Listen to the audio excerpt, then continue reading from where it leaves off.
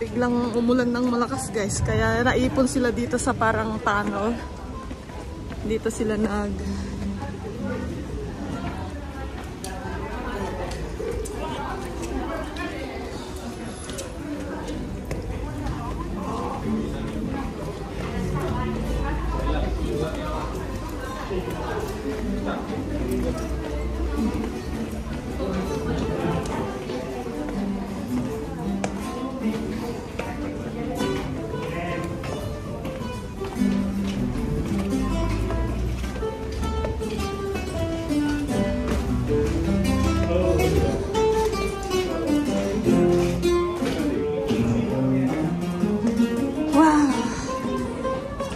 siya.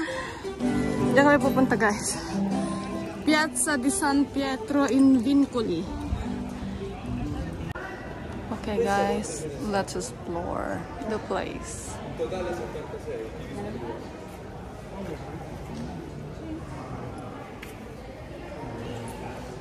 L'organo di Mosè.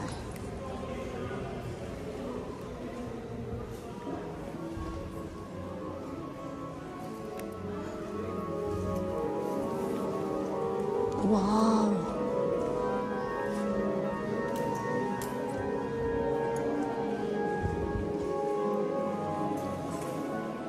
Once again, guys, it's the ceiling that counts. Look at the ceiling.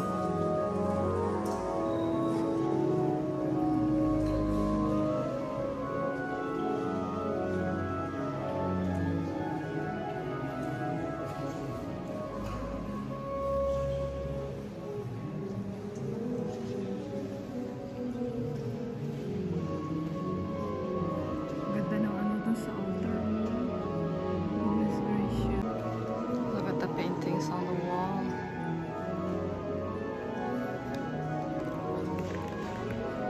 Grabe.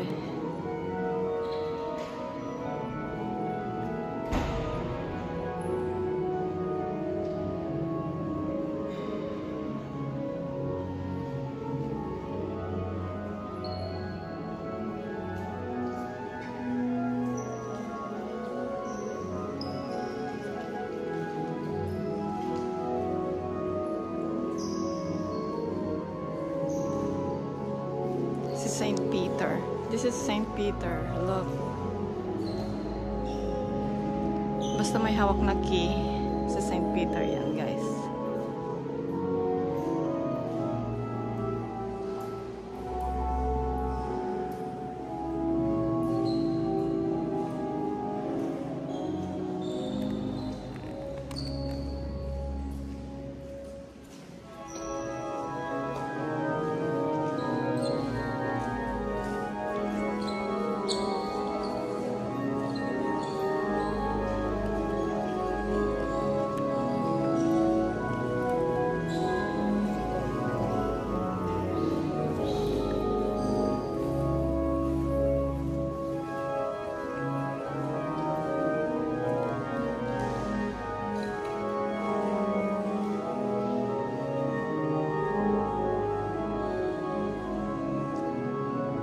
Nagre-reflect yung ilaw, guys. Ayan.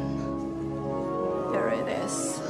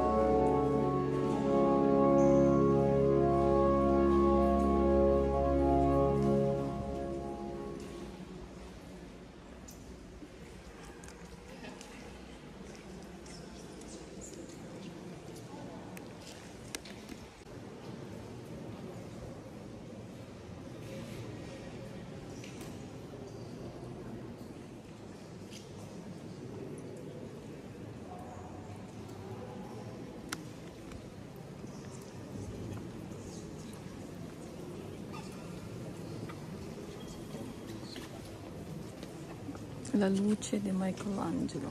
Michelangelo's light. So, alin dyan ah? Ayan? Okay. This is pasingit man. So, there you go guys.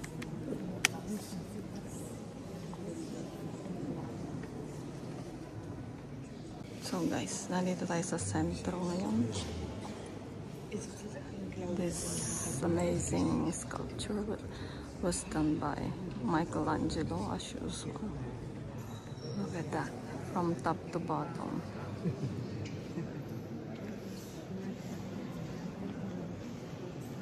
It's called Michelangelo's Light.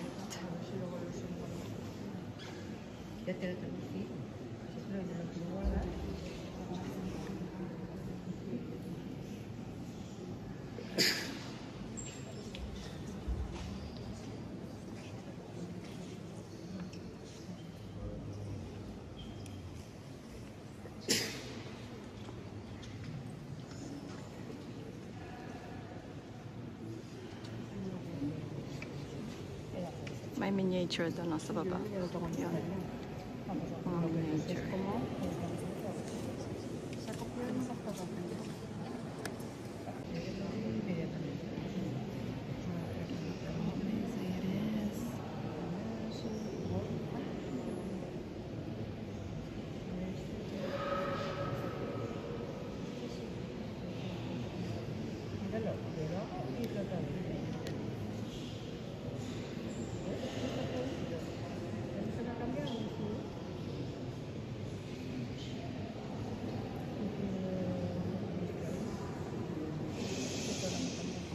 Let's go down and check what's in the store. Oh goodness.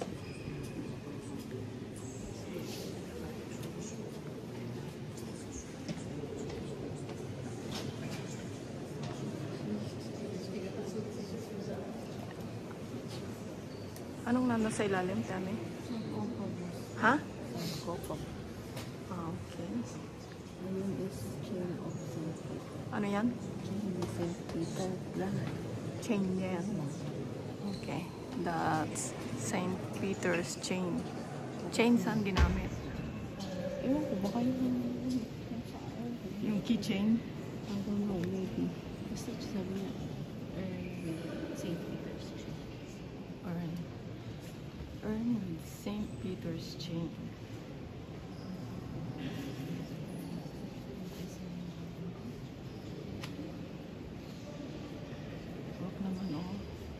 That's the chain inside the urn. And that is St. Peter. May hawak na key.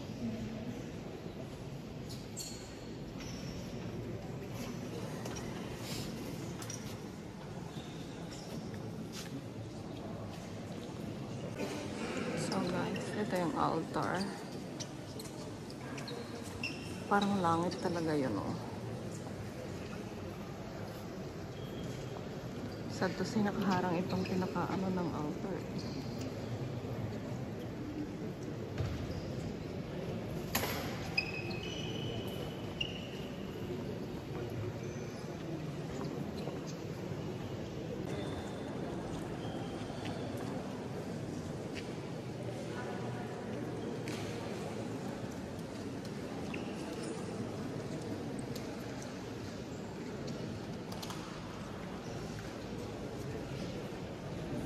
Bakit na yata sa langit ito guys, oh. Yung mga angels of heaven na pataas na dun yun. Oh goodness gracious.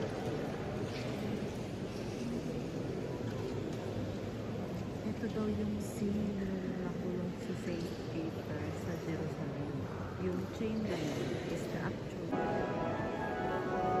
Look, oh. Angel. Look guys. Yung may kalawit ni kamatayan. Oh goodness. Look. It's an angel actually. With the kalawit.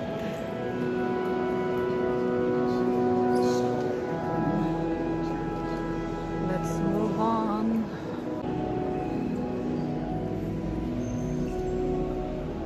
ito nilagyan nila ng salamin. Kasi mosaic.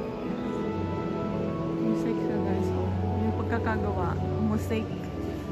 Para siguro hindi malaglag yung ano, mga dinikit. Buwan tayo guys.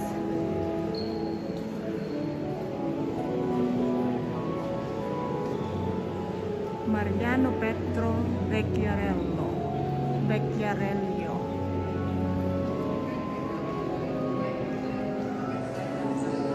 Wow, ang ganda ng floor. It's the floor, guys. Look carefully.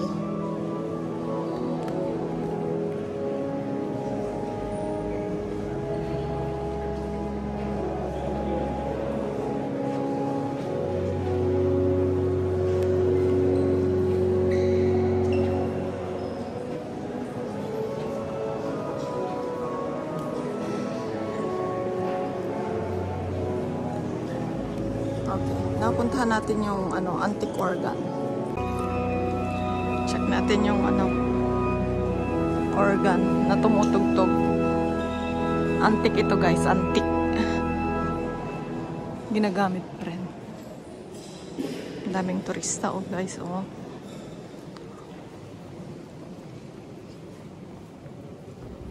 So, ito yung naririnig yung tumutunog kanina guys. Ayan. Yan siya.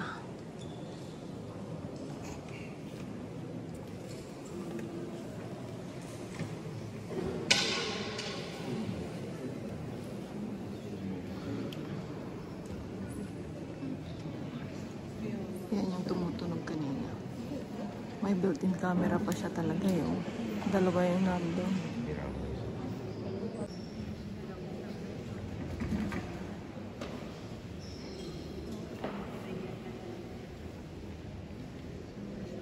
Sa ceiling guys, ayan yung ceiling.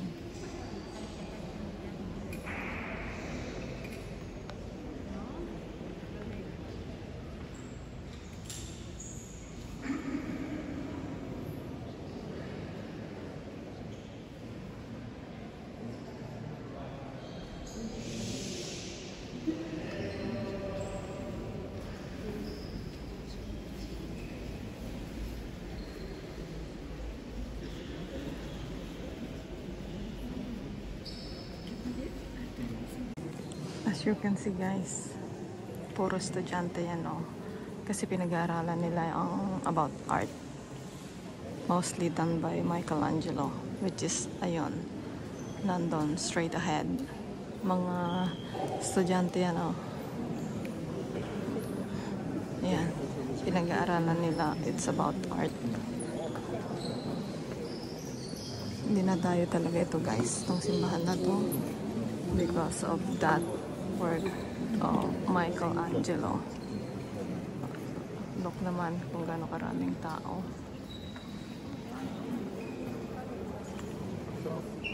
We're lucky na nauna tayo. Hindi natin kailangan magpagsiksikan. So guys, palabas na kami. At eto, katatapos lang umulan. At naging maginaw na naman. Kanina t-shirt na kami. Ngayon, sweater again. Dito umulan lang ng konti guys. Malamig na ulit. Kahit kalagitnaan ng summer. Once na umulan, maginaw na. Okay. Isang ikot guys. So, there it is. Diyan kami galing sa loob ng simbahan na yan guys. Ayan. Diyan kami galing. So guys, ito yung maliit na street na daanan papunta dun sa Basilica of St. Peter in Vincoli. Vincoli literally means chain. Kasi nga dahil dun sa ano, chain ni St. Peter na nandun, na nakapreserve. Original yun guys ha. And of course, yung highlight ng simbahan is the Michelangelo's light, yung sculpture na nandun ni Moses. Si Moses ba yun? Si Moses. So, maghahanap kami ng bar guys at magko-coffee kami kasi nga biglang lumamig.